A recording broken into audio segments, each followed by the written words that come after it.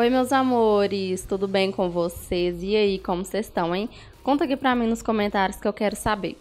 Hoje é dia de automaquiagem, eu espero muito que vocês gostem. Essa maquiagem que eu tô mostrando pra vocês aí, que eu vou fazer, é a minha maquiagem preferida. Eu não sou muito de usar maquiagem, de fazer olhos super elaborados pra sair, mas essa é uma maquiagem que eu amo. Se eu for sair assim, pra uma ocasião mais especial, é essa maquiagem que eu gosto de usar. Então, gente, eu já preparei a minha pele, já limpei, já hidratei, vim com o Fix. Agora eu só tô hidratando os meus lábios, que meus lábios são bem sensíveis. E agora eu vou entrar com a base. Todos os produtinhos vão estar aqui embaixo no box de informações, beleza? E a base, na minha pele, eu aplico com pincel Kabuki. E cada vez que passa eu tô aplicando menos produto, porque graças a Deus minha pele tá melhorando mais. Eu não tô mais cutucando o meu rosto. E isso já tá fazendo toda a diferença pra mim, tô muito feliz. E a aplicação da base, né, eu faço somente com batidinhas. E eu uso pincel porque, assim, ele dá um acabamento melhor pra mim, que tenho mais manchinhas ali na testa. Na testa que eu tô usando um pouquinho a mais de produto. Mas depois de eu ter aplicado todo esse produto, de eu ter esfumado bastante, eu venho com uma esponja só para tirar o excesso mesmo, para não ficar uma pele muito carregada. Então o excesso de produto eu tiro todo com a esponjinha. A esponjinha é minha best friend, eu gosto bastante dessa esponja. A esponjinha da GB Cosmetics, tá bom? Peguei um cotonete ali só para eu tirar a base dos lábios.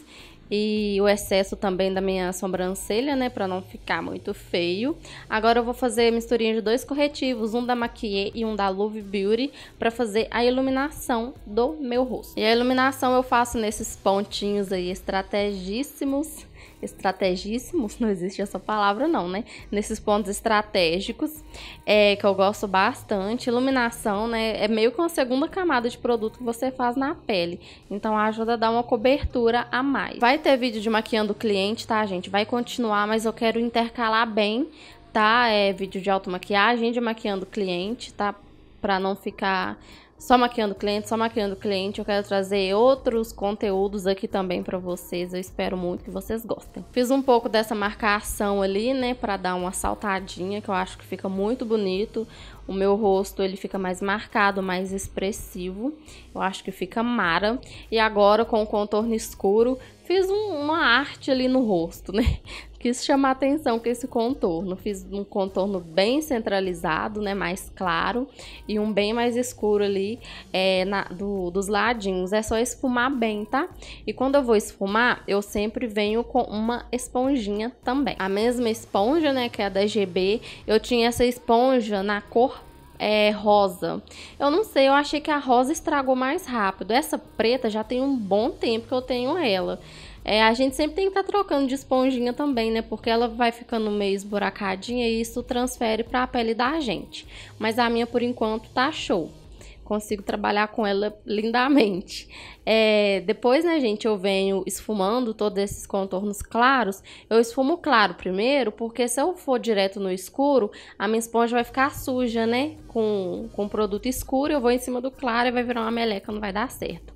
E nessa parte tem que ter paciência, tá? Se você tiver paciência, dá tudo certinho. Pó da Playboy, esse é o 3, tá? É o 03. Engraçado, gente, esse pó, eu não achei ele tão escuro por ele ser o 03, sabe? Eu achei ele um pó claro, assim, não é tão escurão, não. Eu aplico bastante nessas áreas claras aí, e depois eu tiro bastante o excesso também. Então, eu aplico muito pó, muito mesmo, porque tem que selar, né? É necessário selar essas áreas. Só que depois eu tiro bem o excesso desse produto, porque como ele é mais clarinho, né?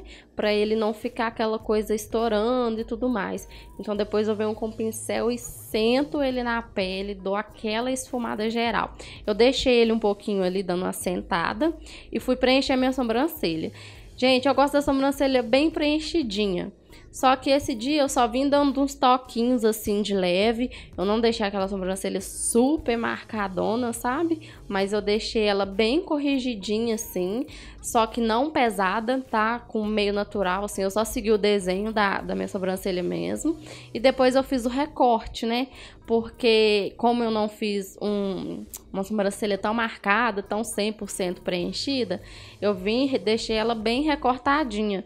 Porque só isso de eu vir recortar a sobrancelha já dá aquele tchan, sabe? Já dá aquele ar tipo, tô maravilhosa, já posso sair assim. Sobrancelha é tudo também, né, gente? E aí eu esfumei, eu fiz o recorte e esfumei depois esse produto com a esponja na minha pálpebra pra servir nossa senhora, tô toda embolada hoje. Pra servir de fixador de sombras. Eu não sou de usar um fixador próprio, né? Porque geralmente eu já recorto, já venho com corretivo e já faço tudo assim. Agora, né, gente, eu venho lá falando pra vocês o que a gente tem que fazer, tirar todo o excesso desse pó. Isso é muito importante, né? Você vir e dar aquela varridinha na sua pele, só toma cuidado pra você não varrer de um jeito que vai marcar, que vai arranhar a sua pele, tá bom?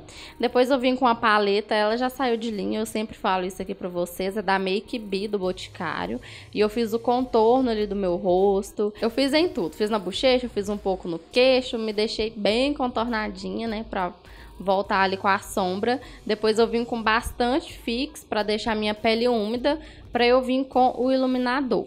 O iluminador que eu vou usar é um iluminador, é uma sombra da paleta do James, que eu tô usando como iluminador e eu tô gostando bastante, viu? Vou falar pra vocês que tá muito legal. Eu já fiz resenha dessa paleta aqui no canal e mostrei pra vocês. Agora, gente, eu vou vir com uma sombra marrom meio avermelhada. Gente, é exatamente isso que eu faço. Eu não coloco brilhalhada nem nada do tipo. Eu faço um esfumado bem despretensioso mesmo. Um esfumado bem nada, sabe? Assim, sem muita coisa, sem muita frescura. Só vou jogando a sombra ali meio desordenadamente. Gente, esse é o jeito que eu faço a maquiagem em mim, tá bom? Depois eu vim com esse produtinho, que ele é um iluminador líquido, sabe? Desses que você pode vir por debaixo da pele, pode vir por cima. E eu uso ele como sombra. Ele tem um brilho, mas não chega a ser um pigmento. Ele deixa tipo aquele aspecto meio molhadinho e com um pouco de cintilância. É bem diferente, eu gosto bastante de usar ele nos olhos. Então eu gosto bastante de usar esse produtinho assim. Se vocês quiserem testar também. Aí depois eu só volto com o pincel, assim, sem sombra, sem nada, sabe? Só com a primeira que eu tinha pegado e dou uma esfumada ali pra dar um acabamento, né? Entre aspas. Depois eu vim com o pincel lápis. Esse pincel da Dye Makeup é um pincel muito bom. E fiz um esfumadão ali, rente à raiz inferior ali dos meus cílios. Ali eu tô mostrando pra vocês os cílios que eu vou colar. Já colei os cílios, faltou dar acabamento nos cílios, tá bom, gente? Então faltou vir com a sombrinha ali pra tirar o aspecto da cola. E batom vermelho, tipo o olho nada, e eu coloco uns cílios mais poderoso e venho com batomzão vermelho. Gente, eu detesto batom, não sei se um dia eu pagarei a minha língua, provavelmente, quem sabe. Mas eu só uso batom vermelho ou gloss. Então eu nunca uso batom rosa, essas coisas assim. Ou é vermelho ou é só um gloss nos lábios. E esse é o meu batom preferido. É um batom da Ricote na cor Apple, maçã. Maravilhoso. Esse é o vídeo. Eu espero muito que vocês tenham gostado e estejam gostando aí desse formato de maquiando cliente não, de automaquiagem. E essa é a maquiagem que eu mais gosto assim pra usar em mim, tá bom, gente? Então eu fiz bem do jeitinho que eu faço mesmo. Espero que vocês gostem, deixem muito like e tchau!